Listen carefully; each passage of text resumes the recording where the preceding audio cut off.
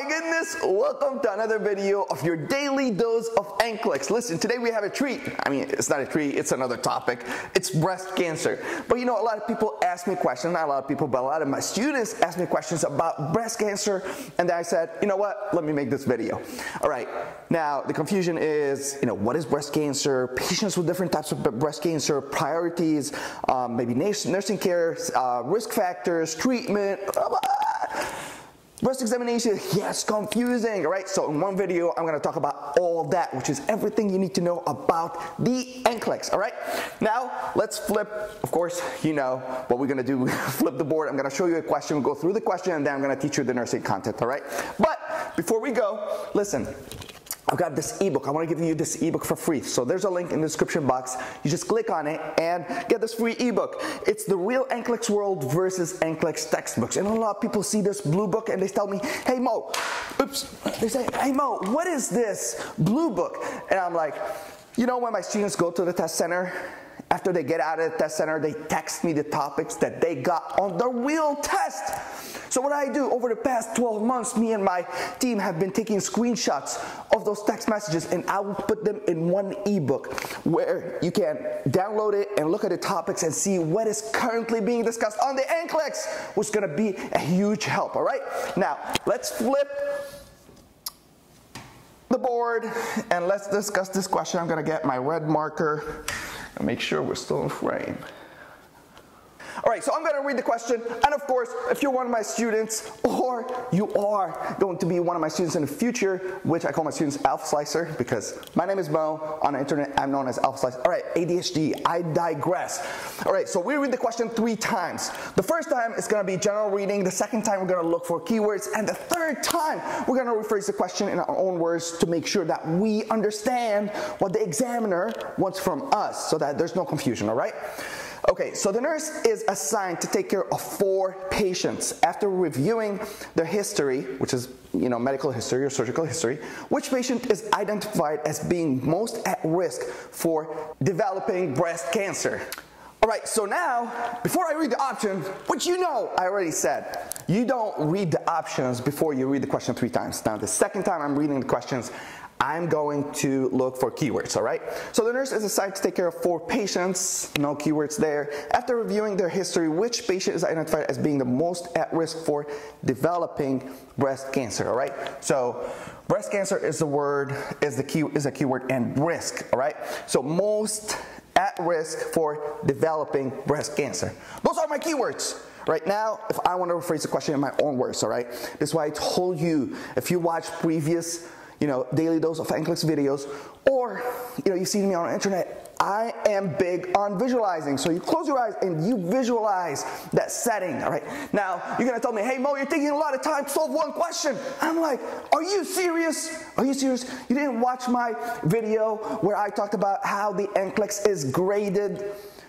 Time is not your enemy. So anytime, like when you go to the test center and you're actually going through the test, in the top corner, there's the time. You can take it out so that you don't see it, because I don't want you to focus on time. It's gonna raise your test anxiety, all right? Time is not important, only wrong answers are important.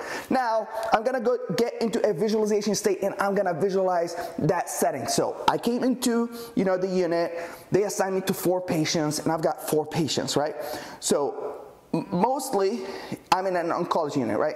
So I've got 4 patients and I want to identify which of those patients, after I went through their history, is the highest risk for breast cancer, all right? Now that I understood the question, I can go ahead and read the options, because that's what I'm looking for. I'm looking at the most risk for breast cancer. All right, option number 1, 29-year-old nulliparous patient, right? So nulliparous, a lot of patients, nulliparous is someone who have never had kids before, all right? So 29-year-old nulliparous patient, is that a risk, right, for breast cancer? So basically, that's a normal human being. That's like pretty much a normal human being. Are they a risk for cancer? That's not a risk for cancer, right? Now, the 29-year-old, I'm gonna tell you in a bit what does that mean, but that patient is not at risk for breast cancer. All right, option number 2, 45-year-old patient with a familial history, all right? So maybe their grandma, their sister, their mother, someone had breast cancer in the family, all right? So familial history. Definitely this is a risk for breast cancer, right? If you had a familial history of breast cancer, you're definitely at a high risk for breast cancer. Now, I'm going to keep this option, but I'm going to look through the other options. Maybe there's because we're looking at the most, right? The most, maybe there's something with a higher risk, all right? So option number 3, 58-year-old patient with a history of breast cancer. Oh my God, with a history of breast cancer. So this patient, number 1, she's 58 years old, and she had cancer before at a later age, right? So she had cancer before. Definitely, she is higher risk than familial history because the risk for relapse is higher. Usually, within 5 years, it's the highest risk for relapse. After 5 years, you know, there's a less chance, but they're still at a higher risk from a patient who just had familial history, all right? Now, when it comes to just a little bit of, you know, information, right, content. Also, patients who had cancer during their childhood, right? Leukemia, lymphoma, Hodgkin lymphoma, whatever the case might be, right? If they had cancer during their childhood and they were exposed to chemotherapy, radiation therapy, or whatever the case might be, then those patients are also at high risk for getting breast cancer or any other type of cancer in the future, right? Now, option number 4, so for now, I'm going to cancel option number 2 because this one is more powerful. Option number 3 is more powerful. Now, option number 4, 60-year-old patient who has been menopause for 13 years, all right? So 60-year-old menopause for 13 years is not a higher risk than a patient who had cancer before, right? So usually patients who have cancer are the highest incidence of breast cancer, or I'm not sure, do you see it down here? All right, let me write right here. So patients who had an incidence of breast cancer, or the highest incidence of breast cancer are from the age of 40 to 50. All right, then you skip a little period and then above 65, right? So above 65 is like this, right? Or is it? Yeah, above 65. So 40, 50 years old and then above 65, all right? So that's how you break a question when it comes to, you know, breast cancer. Now, I'm gonna talk a little bit about breast cancer, all right? Listen, early detection is the best treatment, all right? Early detection of breast cancer is the best treatment. That's why we do mammograms, all right? So mammography, why I'm looking at the board. We do mammography starting anywhere from the age of 35 to 40, you have to get your first one, all right? You're a female, age 35 to 40, you have to get your first mammogram, all right? And then after the age of 40, as we said, highest incidence between 40 and 50, after the age of 40, you've got to do a mammography or a mammogram every year on a yearly basis, all right? Now, it's very important, we're gonna talk about breast examination. You do it at least once a month, all right? And I'm gonna, you know, walk you through how you do breast examination, right?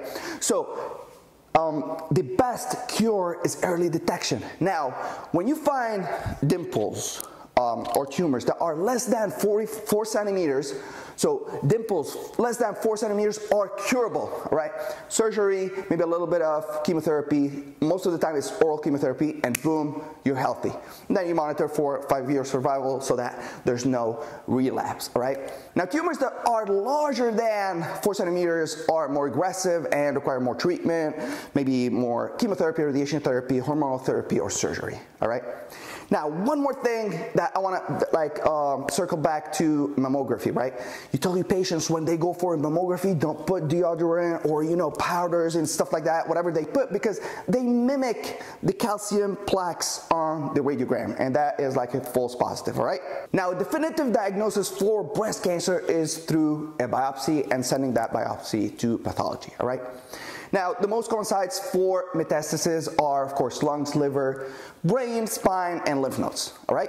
Now, risk factors, I already talked about risk factors when we were solving the question, but risk factors are patients with familial history, patients who have a past history with cancer, patients who drink daily alcohol intake. You hear me, Emily? Daily alcohol intake.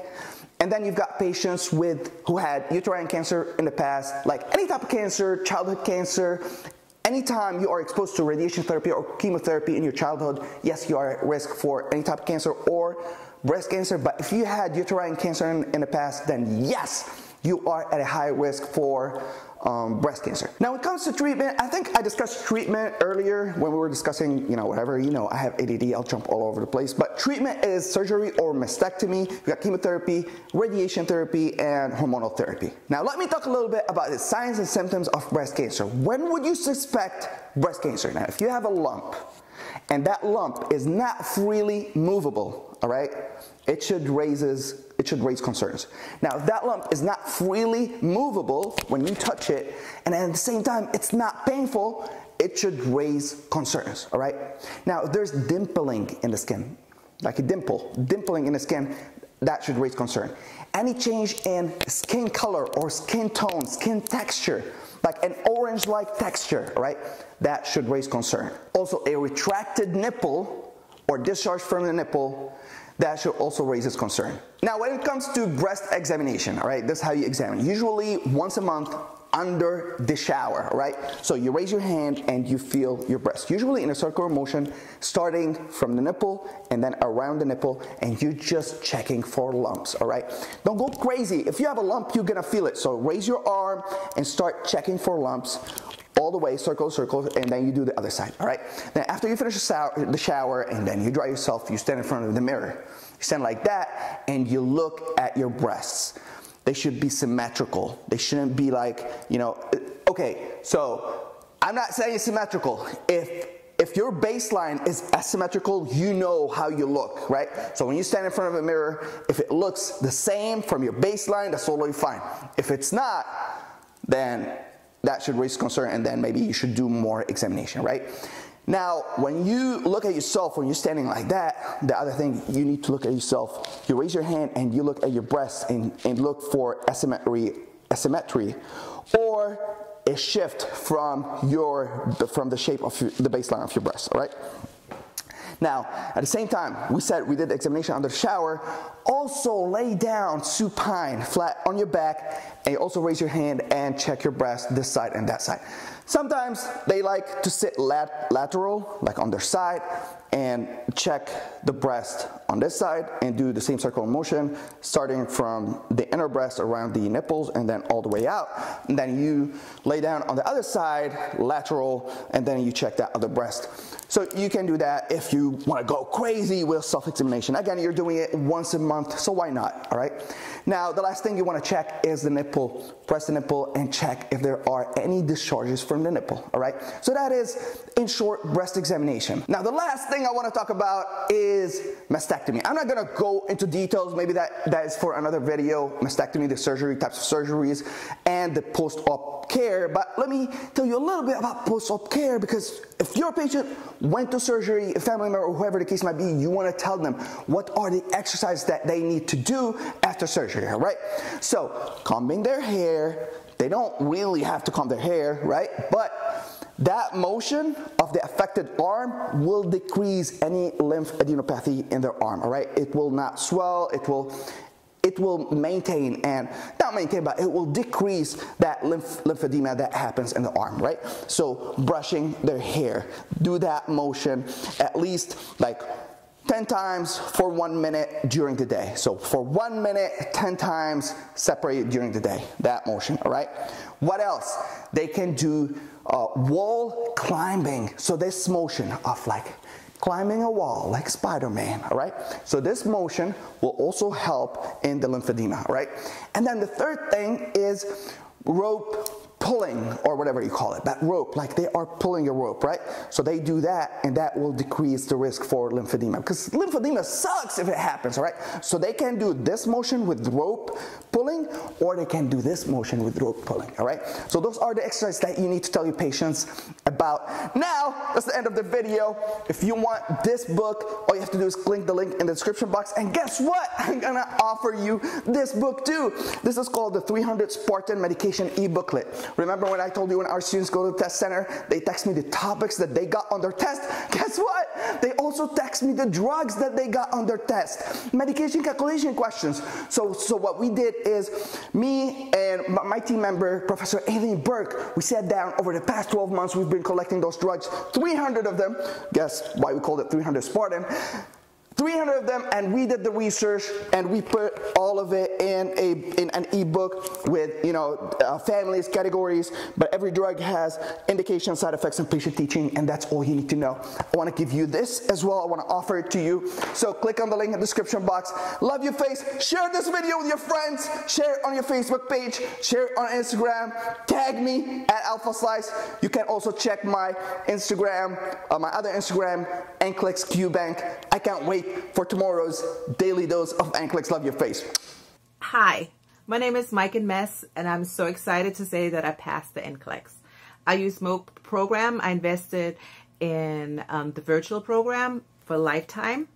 So right now I'm gonna, I used the quick results. So within 2 days you can check, and then it did say I passed. So what I love about most virtual program is that you could take notes. So I like to take happy notes. So you can see here, I took notes, like all types of notes. And I think for me, that kind of helped me to get the materials in more into my head. So I just, again, so we took the virtual, you can pause it, and then you can go over the notes, and then you can study that way. The reason why I picked Mo is because he has a similar background. I'm also an immigrant here to America. English is my third language. And I wanted a teacher that could understand that aspects of things. And I loved his passion, his drive for what he does. And that's how I am as well. The most important thing, so when I got the program, I used it 3 weeks before I took the NCLEX. I passed NCLEX on 145 questions, and I used exactly what he teaches you, how to break down each question. Normally, I'm a fast test taker. It took me 4 hours to complete it. I took my time. And again, he says, time is not your enemy. The wrong answer is. I had so much confidence going in, even though I did not finish the whole program. I finished about halfway through. But what is very vital is definitely doing the day before and the day of NCLEX rituals. I mean, that helps so much to self-reflect, gratitude. For me, my test center was further away, probably like 45 minutes away. So I decided to stay at a hotel the night before. And that was actually literally 3 minutes away from the test. So I didn't have to worry about traffic and not making it. But I was so calm and collected, probably the calmest ever been taking an exam ever. And that's because I followed to the T exactly what he tells you to do. Even get the snack, took the break after 2-hour break, and I was at question 66. But I love this program. Again, I invested in a lifetime because now I'm, an LPN, and I already signed up for the LPN BSN Bridge program, which I start next week. And that's how much confidence I had in this program that I was going to pass the NCLEX, that I signed up for schools for the next level. And I'm going to keep going to my nurse practitioner. And again, this is the best program to invest in. You will not be sorry. And I love his passion and his encouragement, because it can be lonely out there. But it is so worth it. So thank you so much, Bo.